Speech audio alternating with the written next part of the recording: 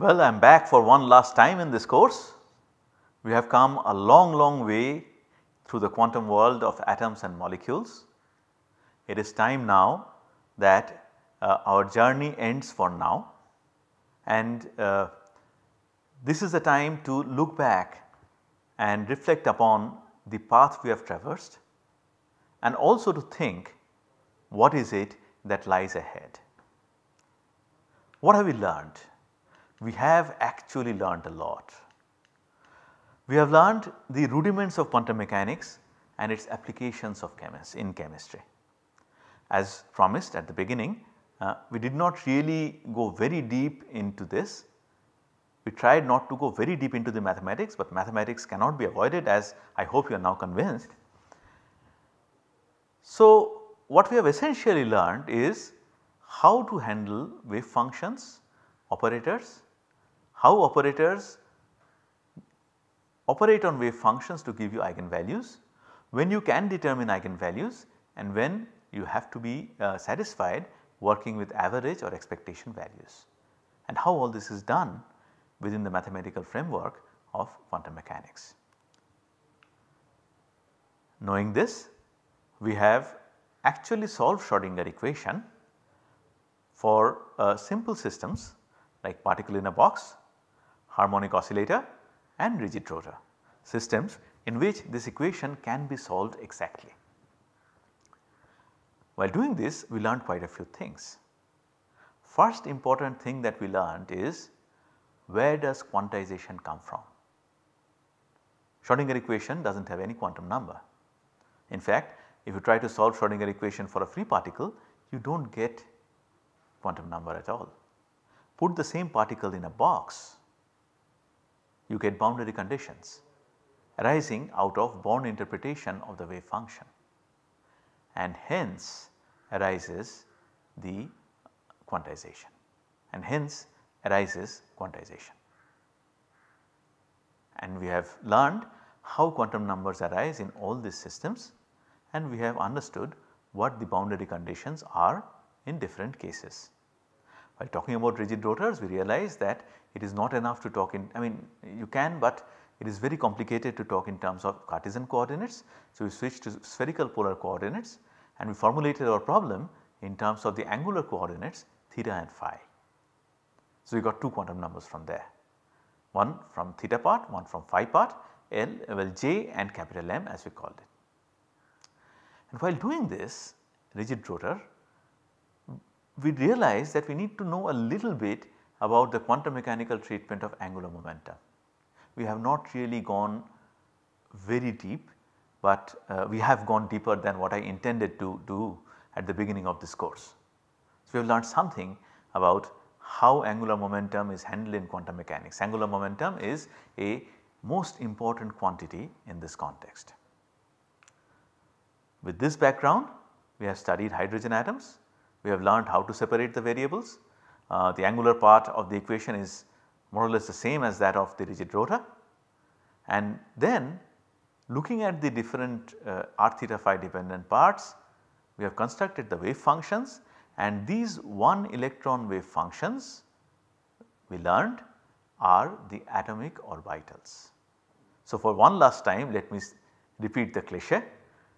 Orbitals are one electron wave functions, acceptable solutions of Schrodinger equation for one electron systems. It is not what might be written in several textbooks. And with atomic orbitals we had a lot of fun. We learned how to plot them. I hope you have plotted them by yourself, and we got familiarized with them, and we learned that many times the diagrams that we draw are really psi versus some coordinate r or theta or phi or two of them. And we also realized that we need more dimensionality which we cannot do. So, we use different things like color, shading, so on and so forth to depict these wave functions. Then we tried to use these orbitals for many electron atoms using orbital approximation. But then we realized that you cannot ignore the electron-electron repulsion term. So, you have to modify not only the Hamiltonian, but also the wave function. That is what we did by incorporating a screening or shielding constant and working with effective nuclear charge. but that was only the beginning. We learned approximation techniques, perturbation theory.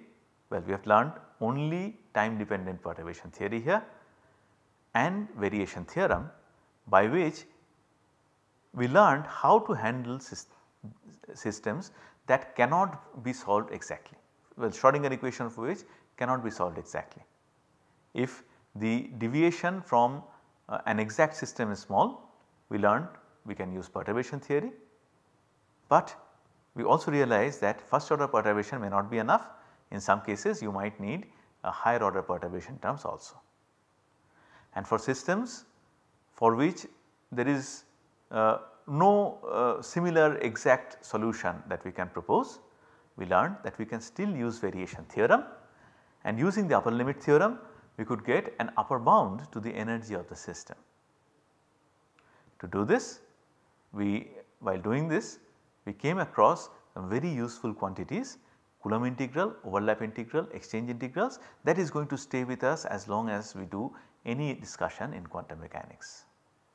As you have seen, even in the last class that we had, we did talk about these integrals. And while doing this, since variation theorem allowed us to play around with the wave functions, we said that we do not have to stick to orbitals. We might want to start from them, but we can actually synthesize wave functions using a sufficient number of exponential terms, Gaussian terms, polynomials and so on and so forth. We showed you some examples of different wave functions that are used in quantum chemistry. And to do that you need Hartree-Fock theory. We have discussed Hartree-Fock theory not in all detail, but in some detail, and we said that you have to do use a self consistent field method by which you play around with parameters of the wave function to find the minimum value of calculated energy, which would be the upper bound of the energy, right, upper bound of the actual energy. And then this point onwards we said the problem becomes a computational one, because it is an iterative technique. Things like goodness of fit come in, you want a good match, things like convergence come in, and that is where computers creep in big time. Well, creep in is a bad word here. That is where computers make a grand entry in quantum chemistry. Having talked about many electron atoms, we moved on to molecules. First of all, we discussed valence bond theory, and while talking about valence bond theory, we had to invoke hybridization. We studied hybridization in some detail, and I hope that all of us now have a little better idea of hybrid orbitals than what we had earlier. And the biggest advantage of hybridization is that it gave us orbitals in the disposition we needed them to be in order to have the polyatomic molecules of the shape that it is required to have from valence shell electron pair repulsion theory. So, hybridization is all about localization of electron cloud. On the other hand, when we talked about molecular orbital theory, and the approach we have used here is we have constructed the molecular orbitals by taking linear combinations of atomic orbitals. In this theory we learned that the strength is delocalization.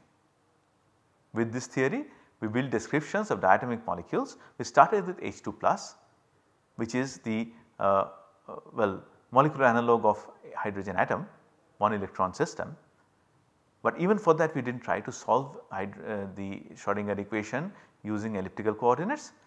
Rather we used linear combination of atomic orbitals to synthesize the molecular orbital. And then we moved on to a discussion of homonuclear and heteronuclear diatomic molecules. For homonuclear diatomic molecules, we understood that as you go higher up the series, this electron-electron repulsion, effective nuclear charge, shielding, screening, all these come into play.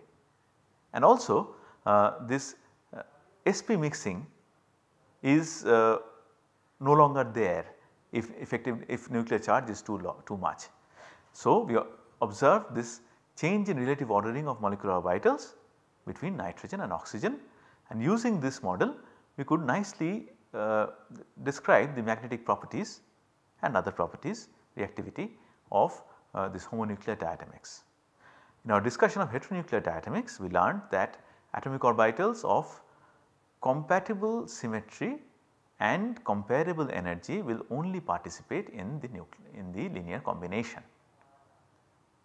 And that is why in heteronuclear diatomic molecules like HF, you have polarized, you have lopsided electron clouds. You have some molecular orbitals that are more towards one atom, you have some others that are more towards the other. Using this, we discussed the polarized covalent bonds in hydrogen halides, and we also discussed why carbon monoxide forms good sigma bonds from the carbon center and how it can accept electron cloud in its pi star orbital in the same carbon atom. Then we moved on to polyatomic molecules. First we talked about polyatomic molecules which have only sigma bond, and the case in point was I do not think we talked about BF3, we did talk about ammonia. And in ammonia we used this delocalized molecular orbital theory to arrive at this realization that, well, molecular orbitals are delocalized over the molecule, but when you talk about bond, that bond is all about the electron cloud concentration between two particular atoms. And we also said that molecular orbitals, each molecular orbital contributes to each bond, and this is something that we have actually used in our Huckel treatment of butadiene, when we found out from the coefficients of atomic orbitals the charge distribution and bond order. Huckel method is a simple semi empirical method by which we learn to treat pi molecular systems. So, phew, that is a lot. We have actually learned a lot, and I hope it has been an enriching as well as enjoyable experience for you. But is it the end of the road? No way. If you ask the question, what more can we learn? The simple answer would be a lot, and I will give you some examples. This list that I am going to show now is by no means comprehensive, it is representative. First thing that we can learn is more advanced formulations of quantum chemistry, matrix formulation in more detail, Dirac formulation. Angular momentum is something that we did not complete discussing in this course. Well, it is beyond the scope of this course as we have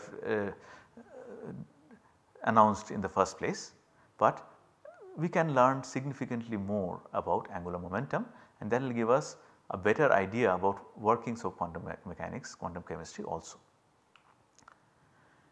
One thing that we did not get time to do is term symbols for atomic and molecular energy states. Well, usually this is discussed in inorganic chemistry courses, but I would have loved to discuss it in this course as well. But I hope that many of you would have got exposed to it from your inorganic chemistry courses. Next, configuration interaction. We have so far behaved as if, so far pretended as if a configuration is a state. Actually, configurations also interact. So, it is more complex than what we might have seemed to have told you. So, configuration interaction and further interactions is something that is to be learned. And that takes us to the realm of density functional theory, which is the by far the largest computational chemistry, the most popular computational chemistry theory that is used, the theory that is used in computational chemistry, DFT, anti-DFT, and coupled cluster theory is another approach to the same problem. So, these are advanced topics in quantum chemistry. Quantum dynamics is a different ball game altogether. Until now we were talking about electronic structure theory, but then what about interactions, what about reactions, what about electron scattering? All these come within the realms of quantum dynamics. And finally, if we repeat things that I must have said 3-4 times already, as Max Planck had said, experimental results are the only truth. How do we know that all this theory that we are developing is true? We know it from molecular spectroscopy, and in this course also we have had 2-3 small examples of how spectroscopy and quantum mechanics go hand in hand. as one of my ex-colleagues, a very eminent quantum chemist, used to say, molecular spectroscopy is really quantum mechanics in action. So, if you want to learn quantum mechanics, quantum chemistry, you cannot not learn molecular spectroscopy and vice versa. So, these are things that you can, of course in physical chemistry there are a lot more things. Your thermodynamics, chemical thermodynamics, molecular thermodynamics, rate processes, physical chemistry of materials, a lot. But immediate in the first solvation shell, if I may call it that, of quantum chemistry, these are the things that I could think of that you might want to learn in future as a follow up of the present course. How do you do it? Well, one more thing is symmetry in chemistry. In the last few lectures we have referred to symmetry again and again, and the biggest role that symmetry plays in this context is that it simplifies quantum chemical problems. Actually, I did teach an NPTEL course on symmetry in chemistry. I have forgotten which year it was run, but I recorded it in 2014. So, now all the videos are available in YouTube. You can just search my name and symmetry in chemistry, you will get them. Link to the first lecture, I hope this is correct, is provided here. And we talked about spectroscopy. We said spectroscopy is quantum mechanics in action. I am happy to announce that in the next semester and a course that I had already taught in NPTEL last year is going to be rerun. This course is on molecular spectroscopy. What you see is a video grab from that course, and as you can understand, this course, in this course all the lectures were actually on Blackboard. Most of the lectures I did use PowerPoint presentation, but this was recorded from a live class with students sitting with our third year BS and first year MSc students sitting in the class. I think we recorded it in 2018, and so what we will do is, by and large the lectures will be the same. So, if you just want to see those lectures, here is a link. But if you want accreditation, or if you want to learn the additional topics that there is going to be some 7, 8, 10 lectures that will be recorded afresh.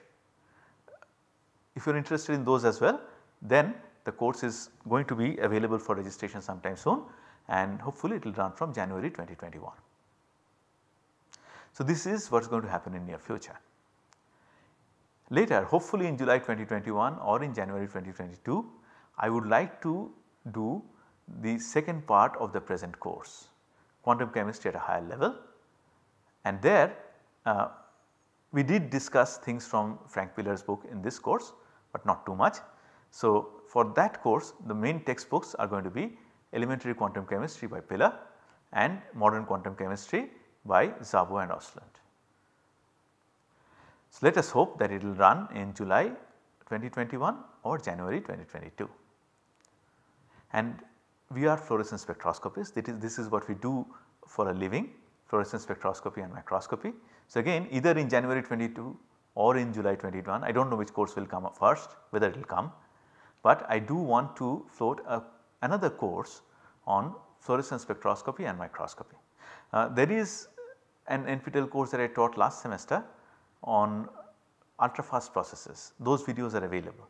So, some of those classes and these will be same, maybe 7, 8 classes, but this will focus more on a more complete discussion of fluorescence spectroscopy as well as microscopy, and we are going to go to our lab and do experiments and show you how they are done and how data is analyzed, right. So, this is a summary of what we have done and what we propose to do in future. And now the time has come for me to say goodbye. Before I do so, let me thank all the people who made this course possible, Tushar and Amin, NPTEL staff who have recorded and processed this course, Bharati Tari, Bharati Sakpal, the managers. I have given them a lot of trouble because I have never done things on time, sorry about that. NPTEL, entire NPTEL team of IIT Bombay and IIT Madras, thank you very much. Let me also thank the TAs, Shorodip and Projit, my students throughout this course. Well, their job is actually going to start now, they are going to maintain the course. And let me also thank everybody in my research group and all the students I have taught because you know teaching is an exercise in learning. So, when we teach we actually learn the subject. So, whatever little I have been able to learn is by teaching the students, including you people. So, thank you very much for your interest and participation in the course. I apologize for any inadvertent errors that might have occurred, but I hope that you have noticed them and you have rectified them.